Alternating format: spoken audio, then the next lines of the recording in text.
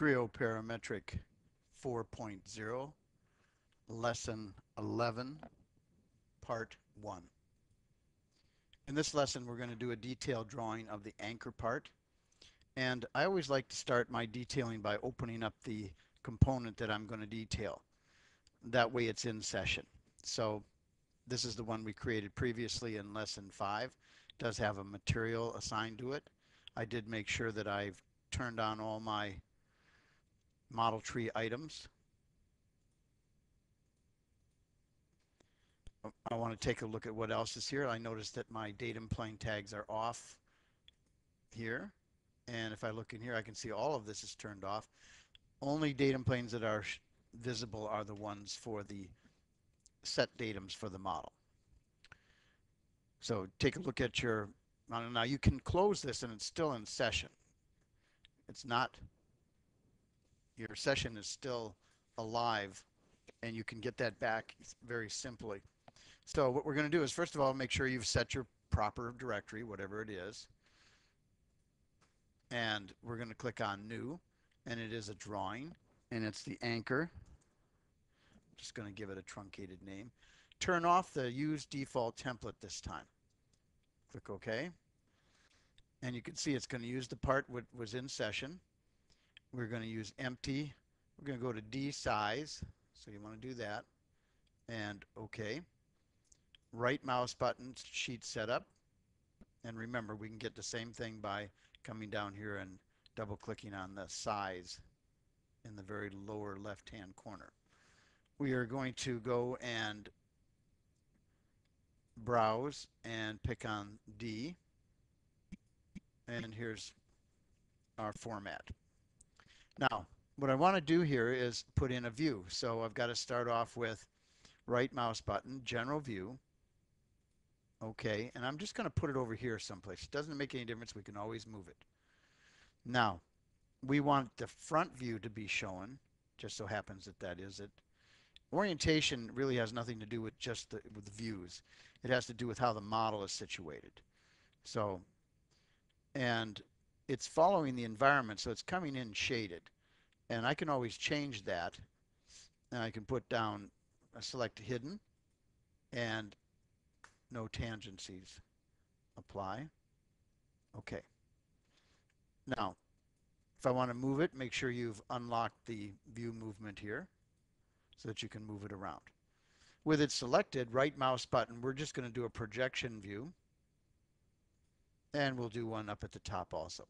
Now, before I do that, I'm going to go in and I'm going to select, let's select hidden line and see what happens. Projection view, like so. So I never finished the view over here. I kept it out. You can put that one back in. Projection view. You can see they're coming in according to the environment setting here, rather than having to change the display. Now in reality, I don't really need this top view. I'm going to click on it, right mouse button, delete, or just hit your delete key on your keyboard. So the next thing is I want a view looking directly in here, normal. I want an auxiliary view. And I'm going to select the datum here, and it's going to give me a projection preview and put it up there on the top. So I've got my three views in there. Now one of the things is I've got my old style. Oh, both of these came in. Well, let me just delete one. Didn't see I did that. I guess it just hadn't repainted. So I want to get rid of these old style datum. So we're going to go and we're going to go into prepare and do drawing properties. And we've done this before. Change and GT. This is does not follow the book exactly. The end result will be the same though. So now I did that just so that I can see them easier, because I know I'm not going to keep the old style ones. So I can click on these and I can move them where I want for now. I may decide to even get rid of some of them. And over here, like for instance, if I'm going to have a datum A in one view, do I really need it on the adjacent view? That's something I have to decide. If you move your cursor around, it'll pick up on a particular item, and you can see it picked up on that one, not on the C, which is what I was trying to get at.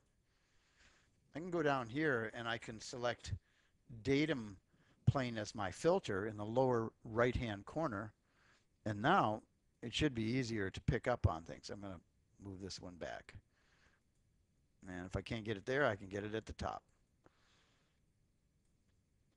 And datum E, I think I'm going to go up here with it. And again, now you're going to see what happens here. I'm going to come in here and select, and I'm going to move this down. And for some unknown reason, it sometimes picks the wrong side. So you can see what I've had to do here to make that work. So don't get too frustrated with it. Same way with this one. If I don't want it here, I can move it back. Now that one did not make this jump over to here. So this one here, I think right mouse button, I'm going to erase it. I can't delete it because it's a feature of the part.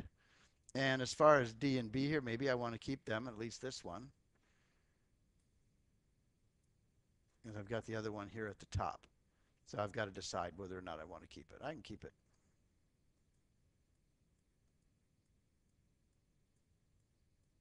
I'll just go up there like so. Now, I'm going to take a look at the views. One of the things is I'd like to put in my center lines. So I'm going to go to my show model annotations and click on model datums. I don't know why they call them that. They're really not the datums. Datums are features that you use for construction or geometry on the model. So I'm going to select this view, and this view. You can see all of these come in. I don't really want, let's see, I'll select all of them, but I'm going to unselect this one right here. And that should have been that one there. So I'm going to apply. And there's still other ones I don't want to show, but I'll get rid of those. All right, so I've got my center lines in there. In the front here, we can see it's very easy. You click on it.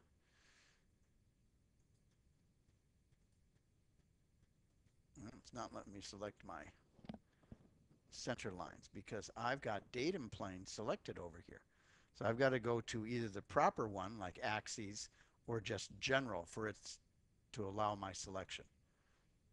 So now I can make this look appropriate. It seems a very tedious process as far as I'm concerned. But if you're detailing it, this is something you have to do. Over in the side here, we really don't care about it, so I'm going to delete it out.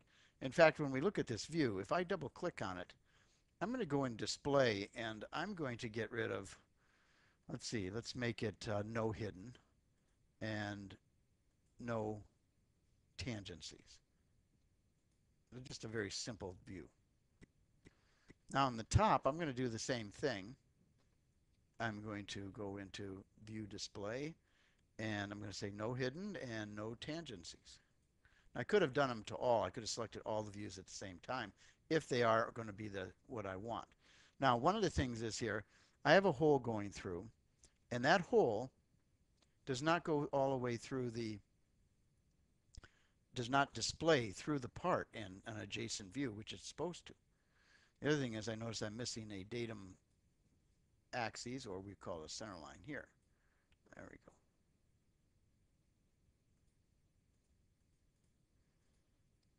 All right, and again, on this one here, if I wanted to drag it out, I could change it. It's kind of interesting. I'm not sure where I left this project, but I do notice that my hole is not going down the middle here. So I'm going to have to take a look at that and find out what's wrong, because something's going on. All right, so since I am concerned about that, because I noticed it was there, I'm going to open up my part, and I'm going to go to the hole and edit the definition of the hole. And you can see I left it in a modeling situation where the reference is B. And if you recall from lesson 5, I want that to be different. For my edge here, that's one thing. In fact, I know from the edge that one's going to remain. I'm going to remove this one, hold down my control key, and I'm going to pick on D, and I'm going to make that aligned, like so. So now it'll be in the middle. Now, while I'm here, I'm going to do something a little bit different. I'm going to, a little out of order than in the book. We're going to go over to the dimensions, and I'm going to pick over on this view first, and then this view, and then this view, and you'll see nothing shows up in the top. And there's a lot of dimensions here. We're just going to keep them all. Normally I would be maybe a little bit more selective, but I want you to see something. I want you to see that there's a dimension here, and there's a dimension here. This one goes to the angled edge, and this one here goes to the cut that's here. We have two dimensions. So if we go back over to our part, let's change that. Let's say we know now that this cut always is going to be along this edge. So we're going to select on it.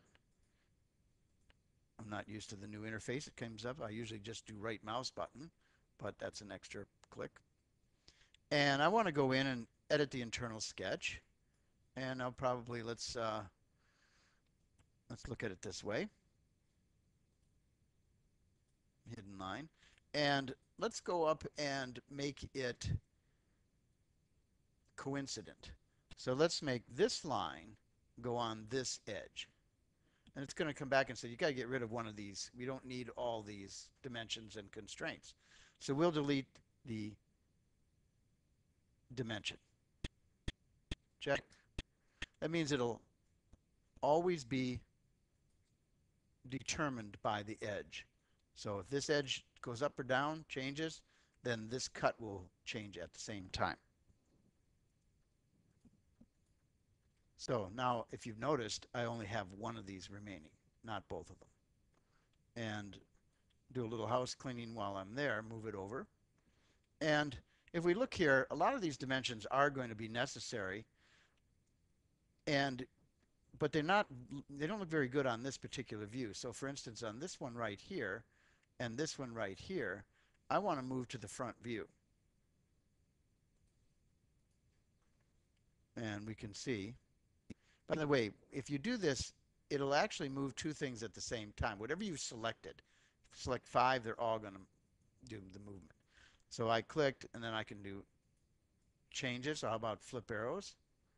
And in this case, I have to flip the arrow twice, and then move to wherever I want this dimension to be,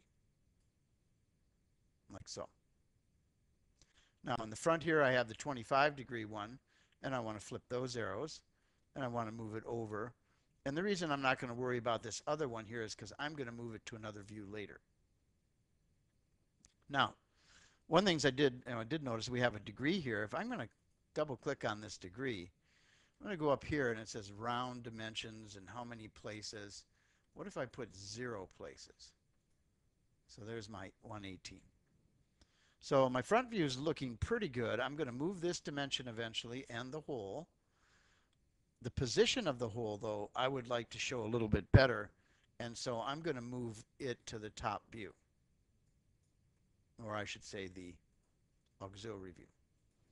The other thing for the auxiliary view is I have a slot dimension here. I have the dimension to the center, and I think I moved that just for giving a little bit more clarity over here.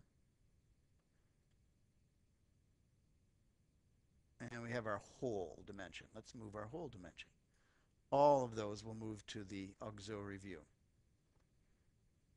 Let's see what happens when I try to move them. I tried this before, and it gave me a hard time with this one. And found a way to adjust it, but let's put that in there for the slot. And again, you can do your house cleaning by dragging the lines back. And in this one here, same thing. We got them going all the way over to here.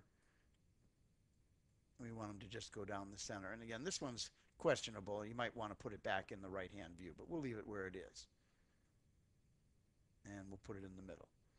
This one, on the other hand, it always perturbs me, like, why won't it move? So what I'm going to do is I'm going to move it to the front view, like so. And then I'm going to see what happens if I move it back. And it's okay. So what I'm guessing is because I moved multiple dimensions to that view, it's stuck on the axes. I have no idea why. I really don't care why things happen. I just care how I can avoid them. So we've got the dimension to the whole. So it's looking pretty good. But I did mention before that the top view here, or the auxiliary view, or the side view, has to show this 1/4 inch diameter hole, whether or not it's going through or just through part of it. So I'm going to go over here and I'm going to click on layout and edge display. And I'm going to say hidden line. And I'm going to put my cursor approximately where that hole is and hold down my control key and do the other side. I'm not going to worry about over here. And you can see those dimensions, those hidden lines come back in. Now the other thing is I got a lot of extra lines over here. So how about erase line? And I'm going to hold down my control key and I'm going to eliminate a lot of stuff. Stuff that's really not necessary. Done. And you can see it's pretty good shape at this point.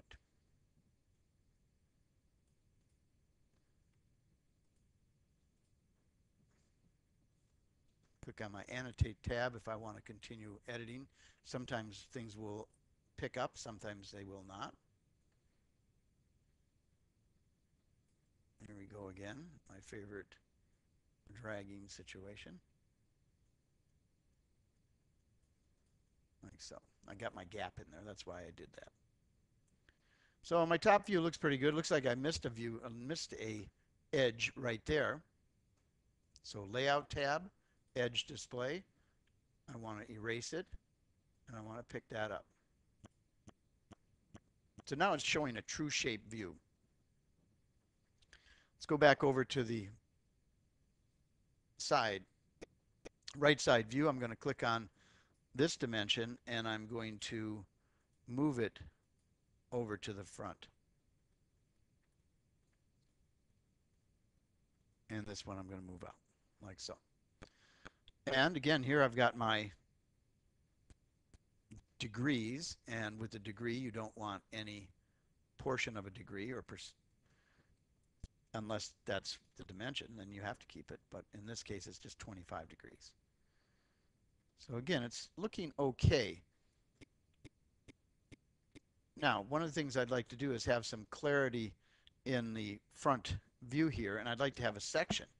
But if you recall, I can't remember if we did or we didn't, but I don't have a section showing here. I do have materials, so I must have done steel, but I didn't do a section here. So instead of doing it in this view, we could do it in the model, we could do it here. We did that in a previous lesson where we showed you how to do it. So it doesn't make any difference where you create the section, but just remember the section itself lives, in other words, is embedded in the model, not in the drawing. So I do have a tendency to like to go to my model before I do my section. All right, and I can change the color if I want, just to get better clarity. Ooh. And we'll do that one. Take a look at it. Put in some section lining. And that looks pretty good. Now I'm going to go over here and I'm going to deactivate it. And at the same time, I might as well turn off the section so we can't see it. It's in session, so if I go back over to my drawing, you will notice I do have a section available now down here. So I'm going to double click on my front view and I'm going to go into sectionings, 2D sections, and plus. If there is a valid section, it will show up here, and it is. And I forgot to change the name to A. So I'm going to click apply. and OK. Right mouse button, add arrows. I'll add them up there. And just because I really can't stand the way that looks, I'm going to go back over to my part. And I like working here. And I'm going to edit that. No, I think it's OK there. Rename.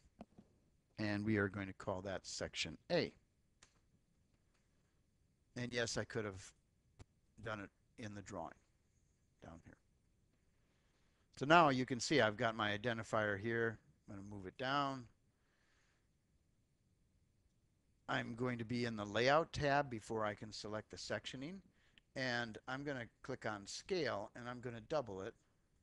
Oop, I'm sorry, half it. A few times till it looks good. I can change the angle on that if I want. Done. So I've got my section view. Now, I feel like it's a little cluttered here, so I'd like to have a detailed view of just the hole and where it's measured from here. So I first noticed that this dimension is wrong. And in the book, I think it's 2.625. Enter. I'm going to click on Review, and I'm going to regenerate active model.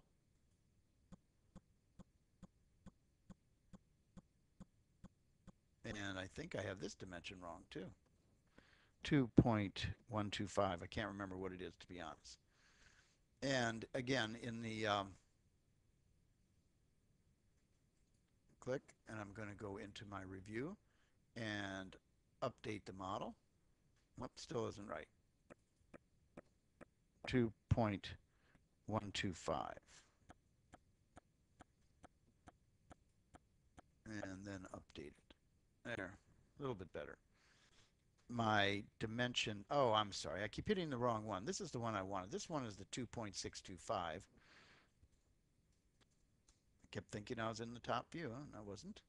So you can update the drawing at any time. The active model, you want to be able to pull this back, and you can see it's still incorrect. I should maybe not be so lazy. I should look at the dimension, but I'm not going to.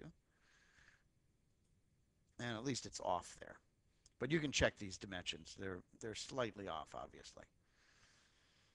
All right, so I've got my view there. I'd like to have a detail view. And so I'm going to go to my layout, and I'm going to select detailed view. And in this view here, I'm going to pick on an entity, not a center line. It doesn't select. Just going to pick anywhere and put a little cross there, a little X. And now I'm going to select positions for a spline. I don't have to close it up. I just hit my middle mouse button. Puts a circle around there. Now it says here down at the bottom, put a position for your center of your new view. And I'm going to click over here. So I have my detail view. Now, it's not perfect, to say the least. And I can go into my Annotate tab and move some things around.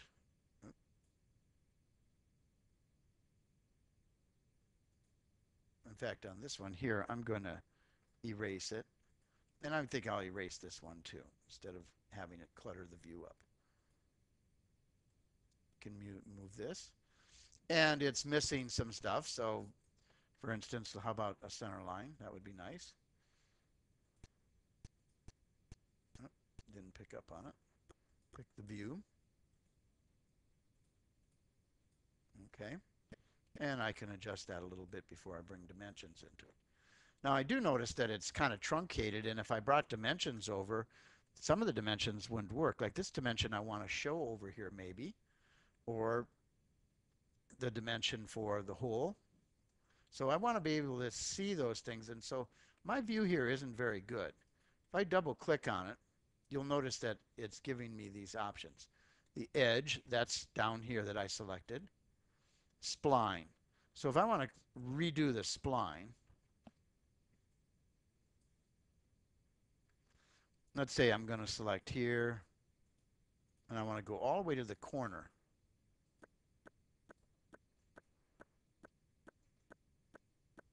Apply. Okay. So now what it did is it adjusted the detail view over here. I can move this view around. I could change the scale if it's too big. I'm going to leave it like it is. Now I do want to move some dimensions over there. So obviously this 118 I want to bring over, and also the depth of the hole. I could even bring the note here over, or the call out, and move it to the view here.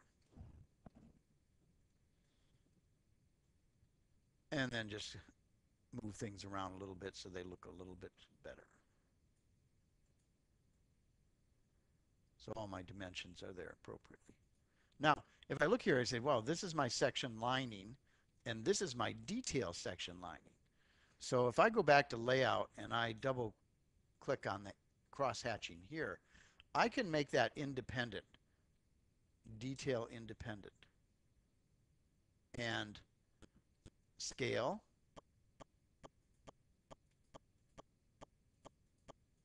And half it. So it looks similar to the one in the front now instead of it being large. Done. Move that around. And you can do some house cleaning. You can see you could have to pull back some extension lines. Same way with the hole here. They go all the way to the other end. I'm not sure what the default is for determining those things, but they don't ever seem to be exactly what you want. Some where things work in both mode, any mode actually, any of the tabs. But others only work in the tab you want to be in this case annotate. So on layout, there are things that you can select and do. But if you're going to work with dimensions, all this other stuff, it's probably a good idea to be in the proper choice here. Annotate, layout, whatever it is. I'm going to flip the arrows and put it like that. Now, I notice in the front view, let's say I wanted some overall sizes. I've got the width 5, or the length, the width I've got over here. So the only thing I don't have is the height. So what if somebody wants to know how big this is going to be for shipping purposes, let's say boxing, whatever. So let's say I want a dimension either to the top or even just to the center line, depending on what it is. I can add a dimension at any time, annotate, dimension, oh, I hit the wrong one, sorry. Reference dimension. So for instance, if I pick down at the bottom here, hold down on my control key and I select here, okay, this one is giving me non-tangent. I guess I could go over here and select tangent instead and put it down here.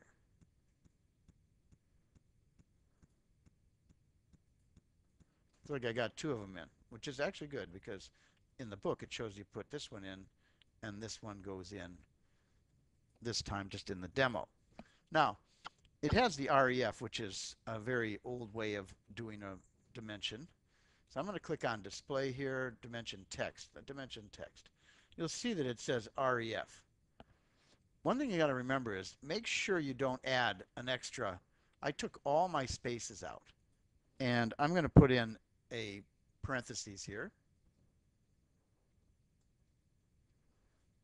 and click OK and it looks fine. But I want to do this one here too.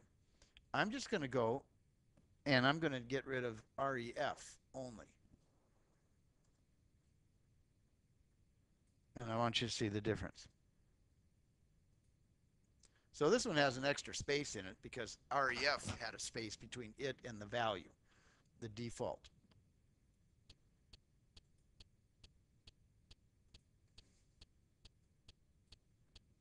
You can move these around. I'm not saying they're in perfect positions.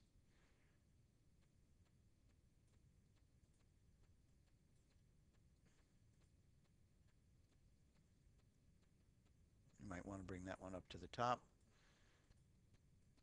And this one is going right to where this cutout is, so you do want that in the view.